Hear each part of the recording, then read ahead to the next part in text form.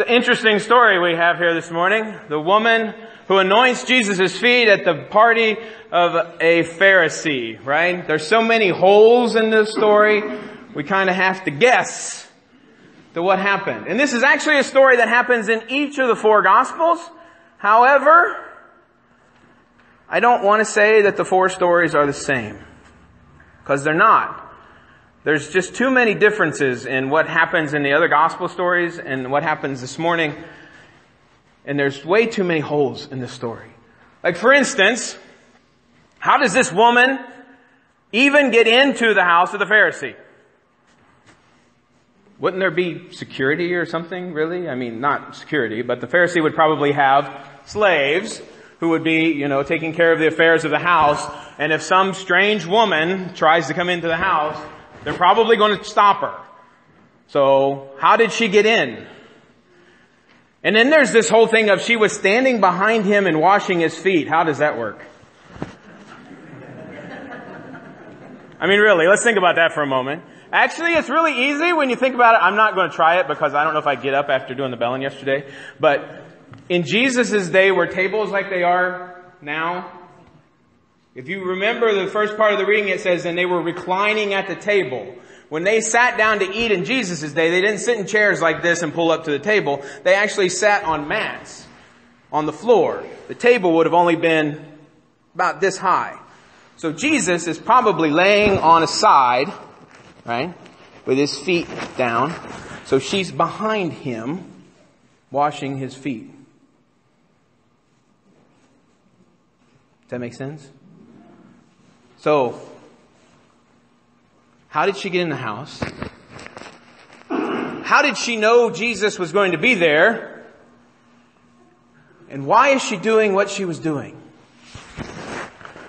This story is scandalous, not only from the point of the fact that this woman is a sinner. And why is she a sinner?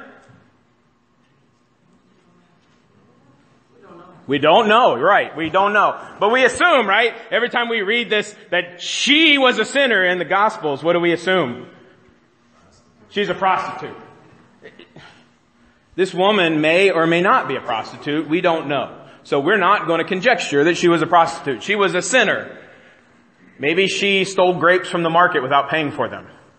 Maybe she didn't, pay all of the fees she needed to pay when she went to certain places. I mean, whatever it is, she's a sinner, whatever it is she's doing wrong.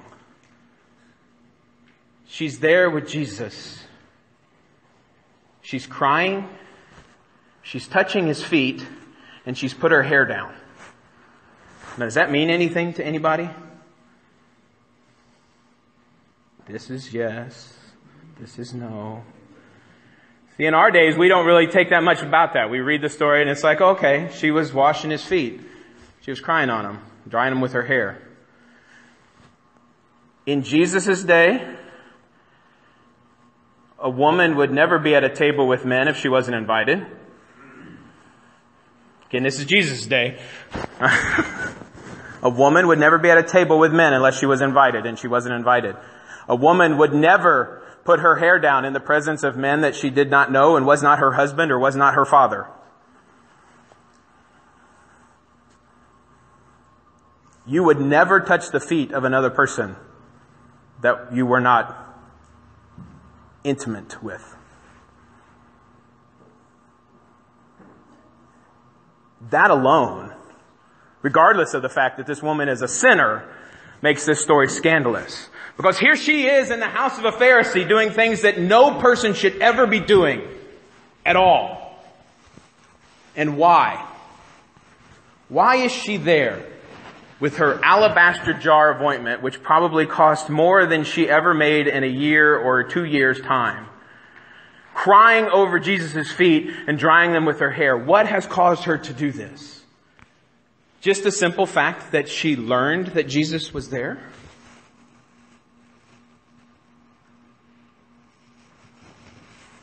Is it just the simple fact that she learned that Jesus was there, and that's why she's there doing it? Right? She learned that Jesus was going to be at the house, and she came. And Jesus says, that henceforth her love has forgiven her, right? It says something like that in there. That she has been here doing this ever since I came into your house. This woman has done for me what you have not done for me, and henceforth has shown great love. Therefore I tell you, her sins, which were many, have been forgiven. Have been forgiven. Not her sins, which are many, are forgiven. Her sins, which are many, have been. What's the difference between are and have been? Tense. Her sins have been forgiven. So, another hole in the story. How did she get into the house? What is her sins? 3, the hole in the story is, did she see Jesus before?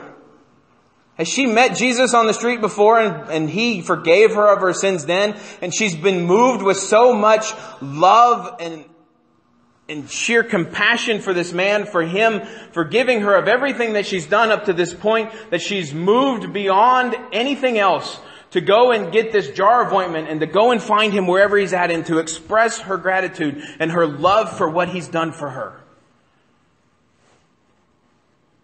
Could be. Doesn't say for sure. But her sins have been forgiven and she's moved to do something. And the punchline of the story here is great to me too, because Jesus tells Simon, this Pharisee, this story, right? There's a man who has 2 debtors. One owes him 50 denarii and the other 500. And he forgives both of their sins. Which do you suppose would love him more? Or which do you think would love him more? And Simon says, well, I suppose the guy that owed him more money is going to love him more than the guy that owed him less money. I suppose, really? If you owe somebody $500 and they say, you don't have to pay me, what are you going to think? Well, I'm going to go out and buy him a really nice bottle of something to pay him back, because it's much cheaper than the $500 I was going to owe him. Right?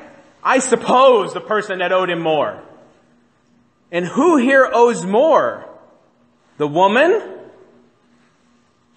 or Simon? You see, the thing that Jesus says, and it goes right back to what we talked about last week, it's about seeing. Jesus saw the woman at Nain burying her only son, and He saw her need. And that's what Jesus says today to Simon. Did you catch that? The story starts, Simon invited him, Jesus came, they ate, there was a woman who came, washed his feet in the ointment, washed him with her tears, dried him with her hair. And Jesus said, there's 2 people that owe this guy a debt and they canceled it. Who is the greater one that's going to love him? You have judged rightly, He says to Simon. And then He says, do you see this woman? Because Simon actually saw her, because he said earlier to himself, right? If Jesus knew who she was, He wouldn't be letting her touch His feet. But did He actually see her? Or did He see her reputation?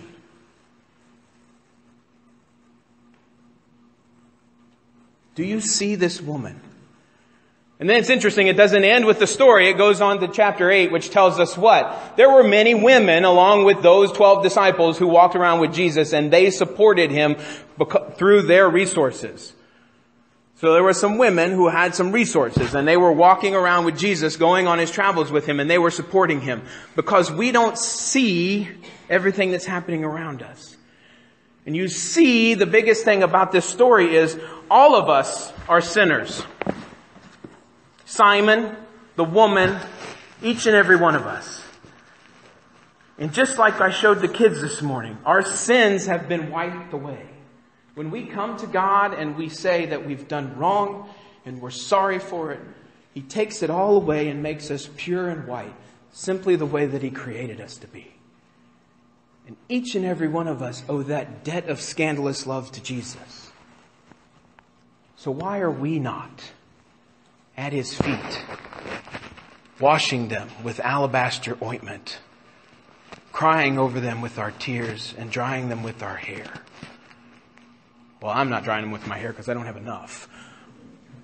But you get the point, right? You've been forgiven just the same as that woman who was a sinner has been forgiven. And what have you done about it? See, Jesus loved us with a love that is beyond all reaches and all expectations. He loved us even when we despised Him, even when we turn away from Him. He's still there waiting for us to turn around, to grab us in His arms and to hold us tight to Him and to say that I love you and I'm glad you've come home. He's forgiven us of everything that we've done wrong. That's the biggest scandal that we could ever have.